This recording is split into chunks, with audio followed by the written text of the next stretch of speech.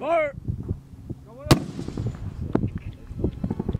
of War is a dramatic symphony about human conflict from the perspective of soldiers, weaponry, and human loss. It has the sounds of U.S. Marines at Camp Pendleton testing weapons. It has the sounds of the U.S. Mint here in Washington, D.C., where the money is made. And it has elements of American and Iraqi folk music.